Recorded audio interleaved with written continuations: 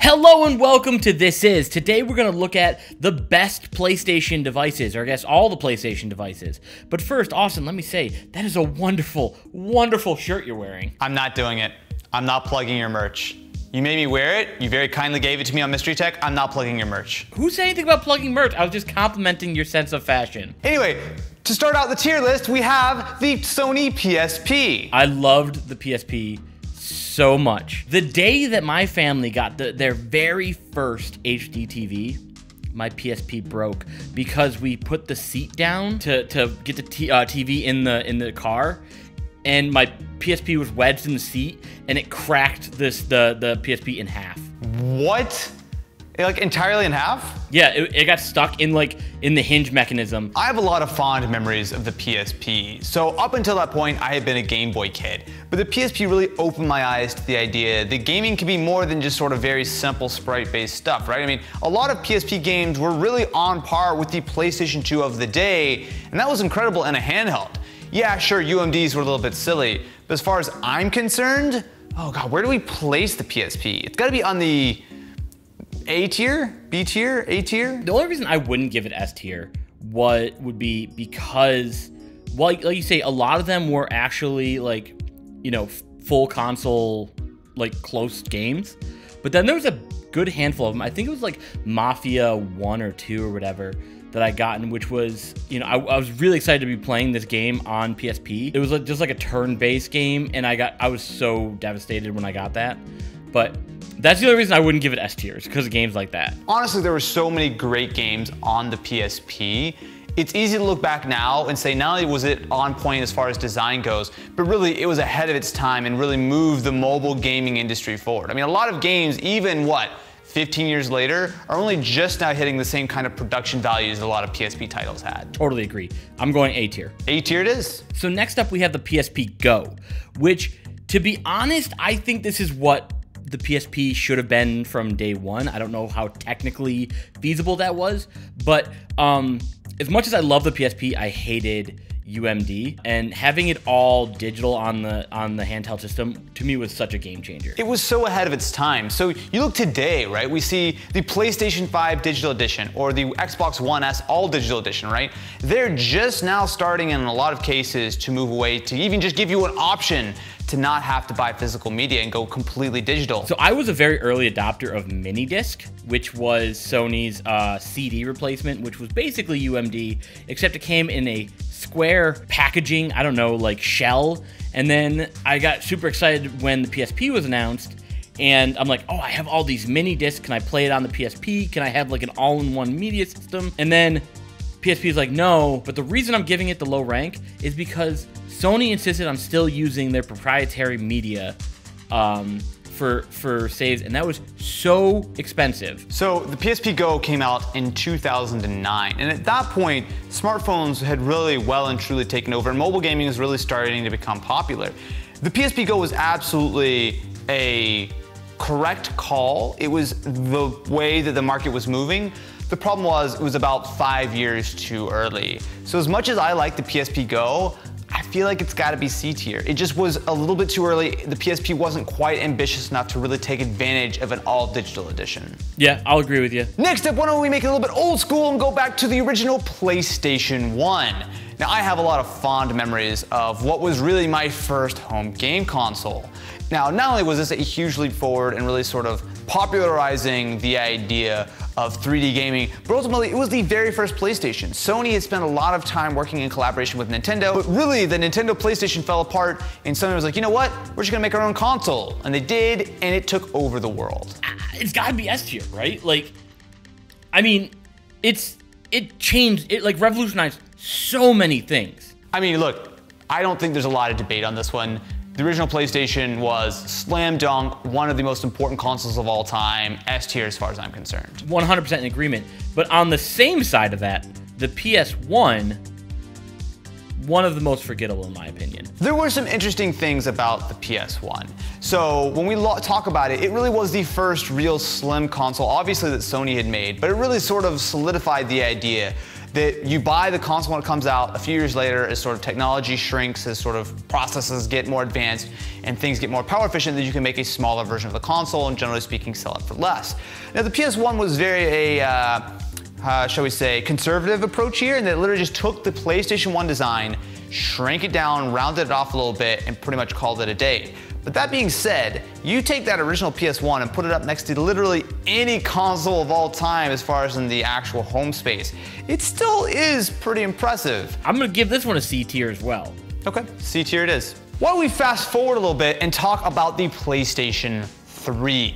So the PlayStation 3 was an interesting console in a lot of ways, because really, if you look back over sort of the last 20, 25 years of consoles, I would say that the PlayStation 3 was the most technically ambitious console of all time. Now, I have to kind of take my hat out of this one, because I pretty much missed the entire PS3 generation. It's easy to forget how many things the PlayStation 3 sort of brought into the market.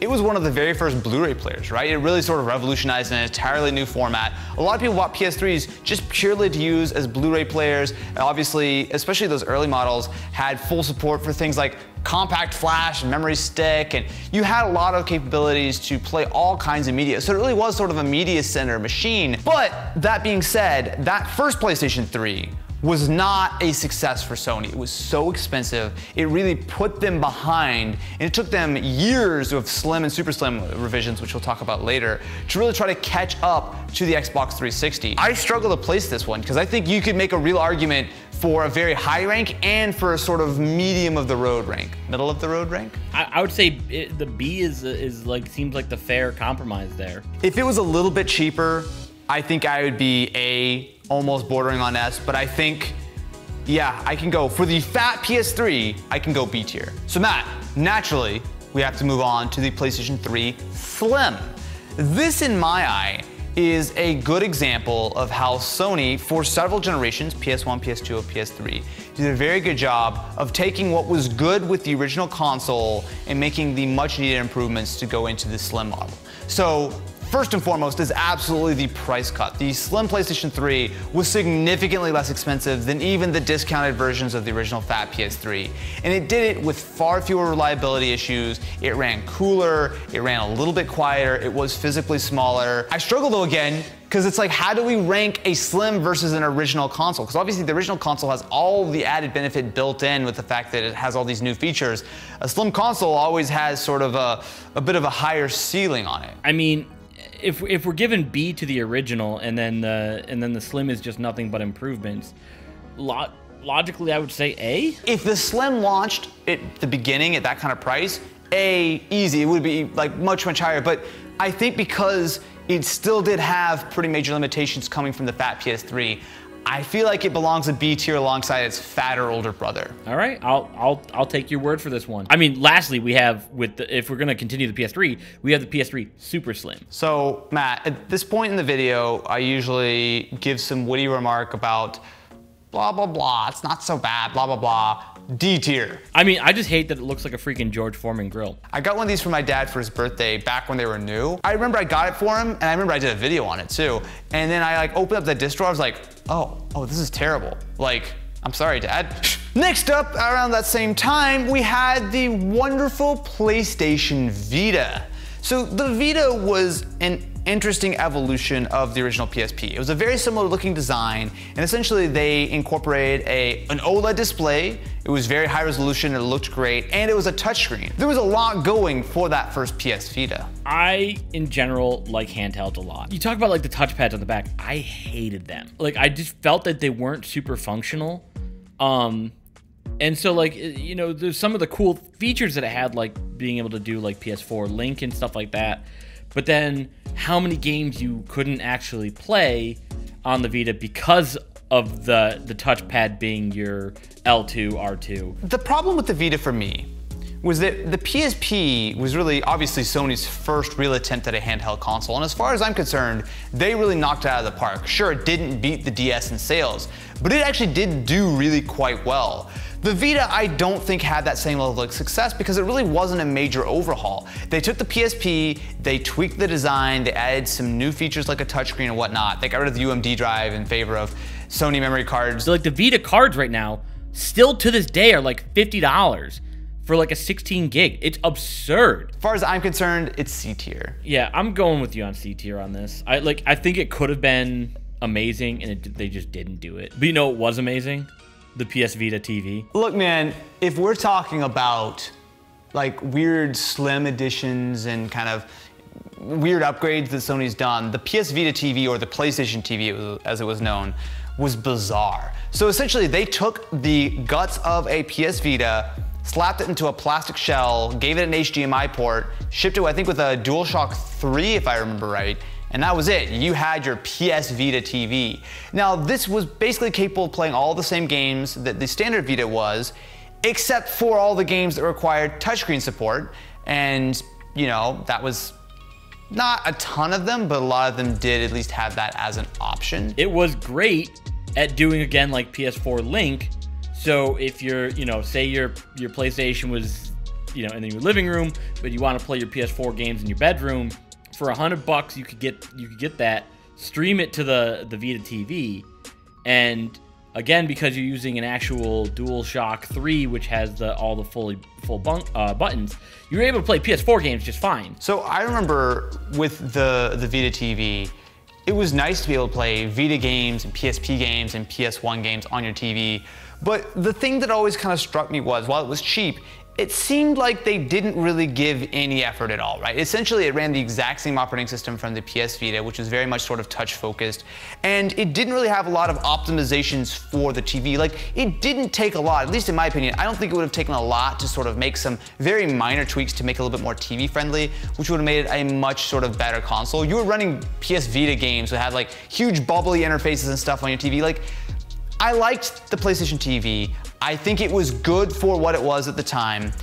I don't think it deserves to be very high on this list, though. I think when you look at how it compares to all of these other PlayStations, it's a minor footnote in Sony history. I don't think it's something which really merits being alongside the PS2 or the PSP or something. Yeah, I agree. So then what, C tier? I feel like it's D. That's fair. Okay. Yep, D tier. I just realized that we've put the super slim PS3 and the PS Vita TV in the same tier. I feel like one of these is slightly worse. Maybe we should have done F for the super slim. That's what I'm saying, man. I think we're too nice on these. All right, we're gonna move the super slim down to F tier. Executive decision. Of course, we can't be making this list without talking about the absolutely legendary PS2, which right off the bat, I gotta say S tier. I'm gonna have to be a little bit contrary on this one. The PS2 had a lot going for it. Just like the PS3, it had sort of the factor that it was really revolutionizing the DVD side of things. So again, this is one of a lot of people's very first DVD player.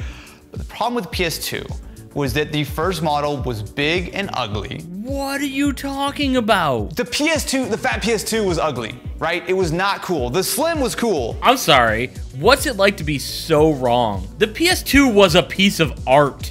All right, it looked modern, like standing it up vertically looked so good. It was so cool to have a side-loading disc like that. The thing with the PS2 is that it was a very good console. I'm not arguing that it is supposed to be B tier or C tier or something.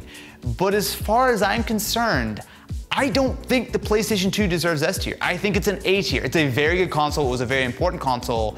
But it didn't completely change the game the way the first PlayStation did. I do think it deserves A tier, but I don't think it was excellent. I think it was just a decent step up from the PlayStation 1. It had a few new features. It was a little bit more powerful, a lot more powerful, but that was it. I don't think it deserves a huge S tier status. People may disagree with me, but I think A tier is very fair for the PlayStation 2. For me, it's S tier, man. It's like, yeah, these tier lists, you usually can convince me. You cannot convince me otherwise on this one. All right, Matt, I will go with you on this. I still think A tier is more applicable, but if you really firmly feel like it's S tier, I will agree.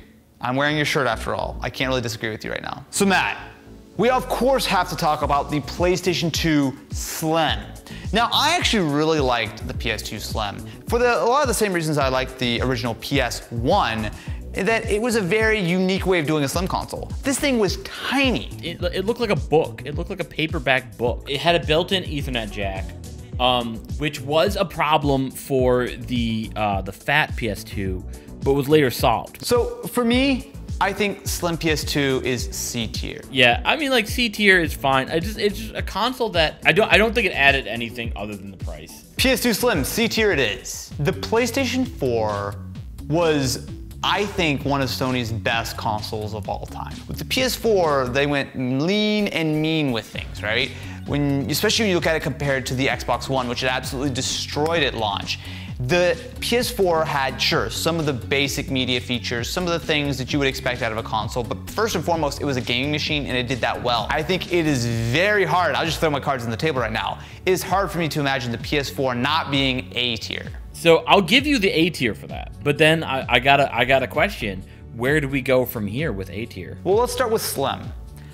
So with the PS4, going from the original launch PS4 to the Slim, I would say it was actually an incredibly minor change. But realistically, the PS4 Slim was just a cheaper version of the PS4. To me, as good as the PS4 was, the PS4 Slim, I'm like C tier, maybe D tier. It just didn't do, it didn't do anything for me. It's not, like, it's still the same footprint as the regular PS4. It should, like, I think it just should have gone from the PS4 to the PS4 Pro. So what do we talk about the PS4 Pro? This was the very first time in all of Sony's history, and really in a lot of sort of the console space dating back to like the Sega 32X or something, where we saw a real mid-cycle refresh. Really, the PS4 Pro was a very much 1.5 generation update, which, especially when you compare it to a lot of the Slim consoles on this list, I don't think it's even close. You know, like you talk about like the price for it. Like, I mean, that might be the biggest deterrent for people, is that it's more expensive.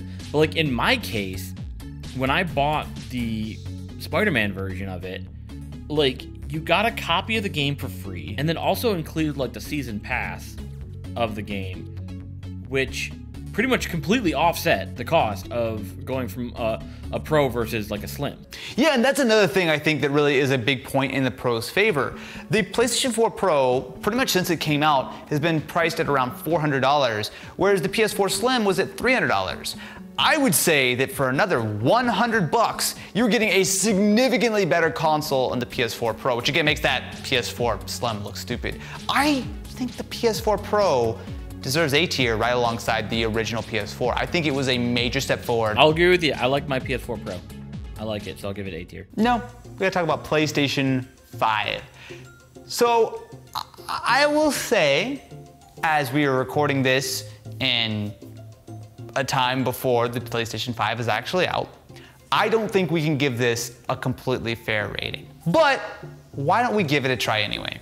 All right, so I'll take the controversial stance. At the moment, without having seen the console and playing it, and I'm going B tier. Okay, why do you, so low expectations is the way I read that. There's a lot of things that have come out that disappoint me. So the things that excite me are like the hard drive, you know, how fast that SSD is and the potential that can have.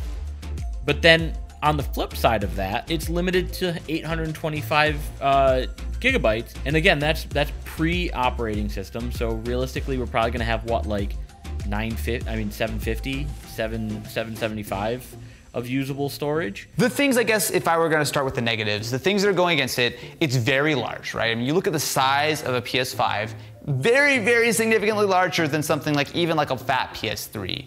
You also have a lot of huge question marks as far as where it comes in on price, how it compares to Series X. I think that ultimately could sort of shift things back and forth, especially if it is as expensive or more expensive than what Xbox is gonna sell the Series X at. That's where I say the things I like and things I don't like, because again, I'm someone who likes to go back and replay games. You know, to not be able to play some of my favorite older games on that's a negative. We're gonna look at this video 2 years from now and probably strongly disagree with a lot of the points we're bringing up. I think a lot of the answers will be much more clear in my opinion, where the PlayStation 5 is here today, right now in 2020, pre-launch, I'm gonna give it a tentative A tier. I agree. I think it's gonna sell really well. I mean, it's PlayStation. I will say that I find it super ugly. I don't want that displayed on my console stand or something like that.